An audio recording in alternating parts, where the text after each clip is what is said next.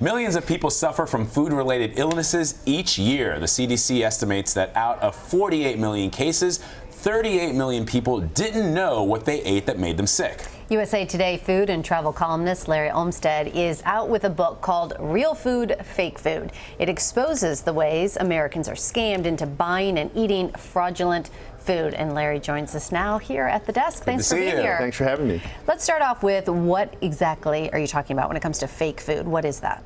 It's generally, I say it's when you don't get what you think you're buying, but an example would be if you order, say, lobster ravioli and it doesn't contain any lobster, which has been widely documented.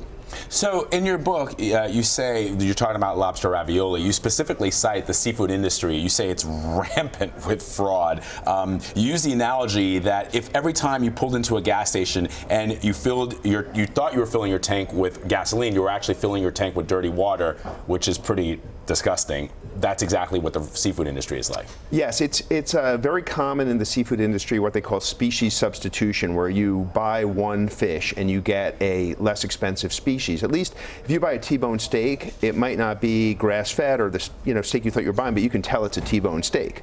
When you buy seafood, often you really don't know what fish it is at all, and the substitutes are very undesirable. But they call it red snapper. It says red snapper. Is it not red snapper? Is that not a species of fish? Red snapper is a very desirable species of fish. It's delicious. That's why it's popular. It's also commercially fairly uncommon.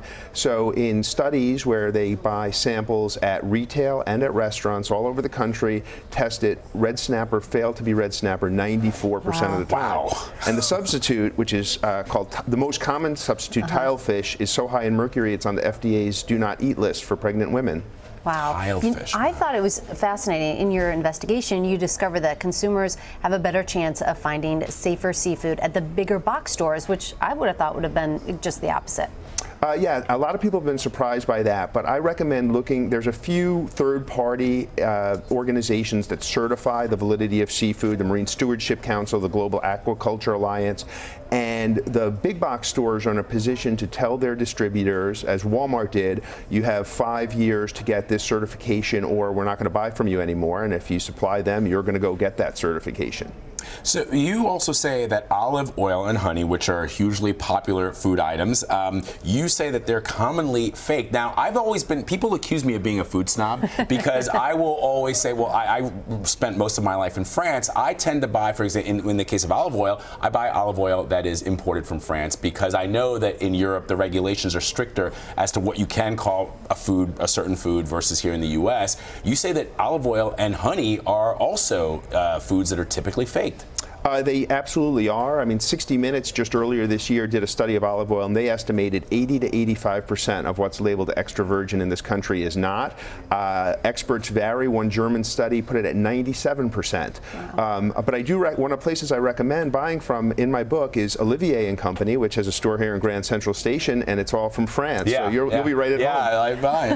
Well, what else are we looking for on that bottle from France or Italy? You know, what do we want to look for? What should it say? Yeah, well, what you really want to look for is a pressed-on date, because the most important thing with olive oil, it's always crushed immediately after picking, but a lot of them have what they say is a bottled-on date, which doesn't mean anything because they could store it in a tank for a year and then put it in a bottle, or a sell-by date, which is also useless because that's up to the manufacturer. I looked in a gourmet store here in New York just yesterday, and there were bottles on the shelf with a sell-by date of December 2017, and no olive oil of any quality is good for more than a year. Okay. Yeah, it starts to get sort of rancid, right? Yep. It's fresh juice. Right, exactly. All right, so help us put together a shopping list. We're going to the supermarket. We want to buy the things that we like to eat, you know, meats and fish. What should we be looking for?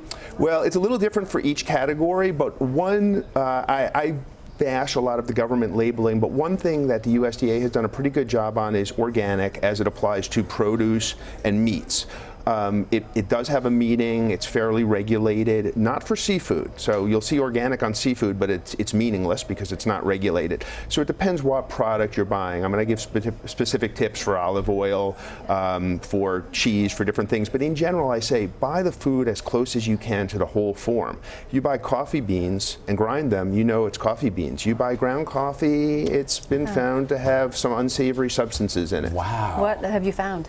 well, not what I found, but what researchers have found, good adulterants to coffee would be ground acorns or roasted corn. Bad would be sawdust. Wow. And so, and you've also said ground anything is suspicious. Right, the closer, we talked about the lobster ravioli. You buy a lobster, you know what it looks like. You buy a whole fish, you can go buy a red snapper at the market, and if you know what red snapper looks like, you can't be fooled. But once you buy something that's filleted, cut up, chopped up, processed, becomes very hard. You make your own chili at home, you can go buy grass-fed, drug-free beef, but you buy a can of chili, you can't tell what it is. You know, it feels like back when you were in like middle school, whenever you get to the lunchroom, it's like, we don't know what this is. It's some kind of a meat. Exactly. It's a meat sandwich. The book is Real Food, Fake Food. Larry Olmstead, thank you very much for being with us. Appreciate it. Thank you.